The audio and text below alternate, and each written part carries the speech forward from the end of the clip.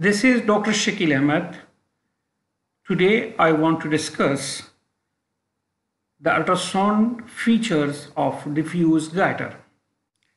In this video, the ultrasound features of diffuse goiters are discussed.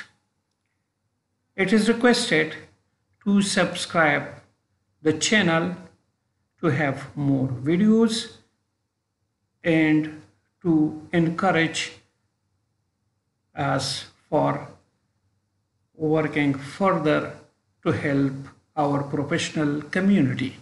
One of the ultrasound feature of diffuse goiter is increased thyroid volume.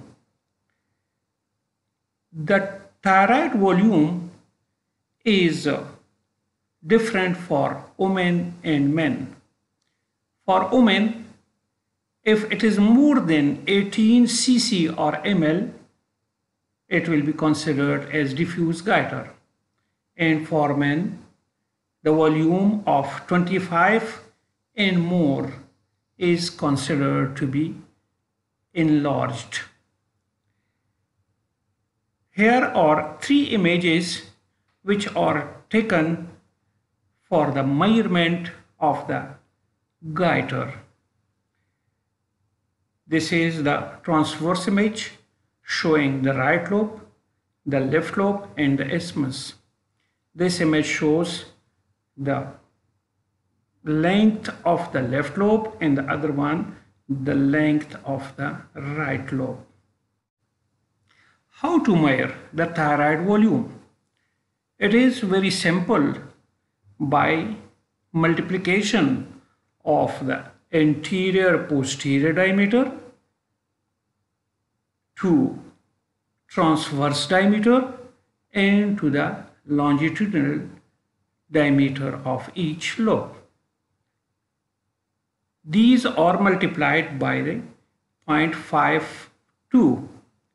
And this will give us the volume of each lobe. The volume of each lobe are added if the isthmus is significantly enlarged. Its volume is also added. In this image, the AP diameter, the transverse diameter and longitudinal diameter are measured in centimeter, multiplied and then multiplied to the 0.52. Each lobe was 14 cc or ml. Since the isthmus is also considerably enlarged, its volume was approximately 1 cc. So the total volume of this thyroid is 29 ml. Since the patient was male, in the normal value for the males is 25 ml. It is mild diffuse goiter. Other features of diffuse goiter is the equi texture.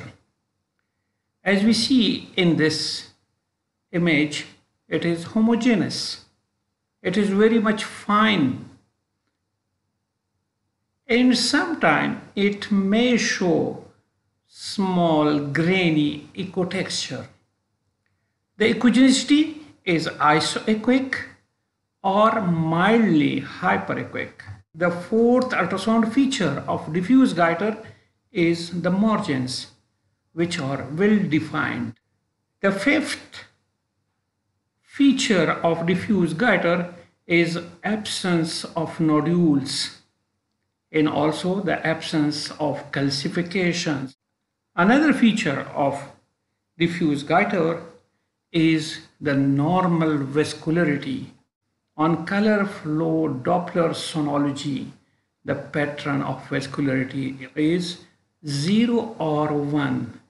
This is pattern 1 vascularity of the thyroid gland. Now, sometimes we are facing problems in case of large or very large diffuse goiters. First of all, if diffuse goiter is very large, it may dislocate some adjacent organs or vessels, especially the esophagus. And if it is more enlarged and asymmetrical, then the trachea may also be displaced or dislocated. It is also a challenging task to measure the length of the lobe in case of very large goiter, but it can be rectified by using the convex probe.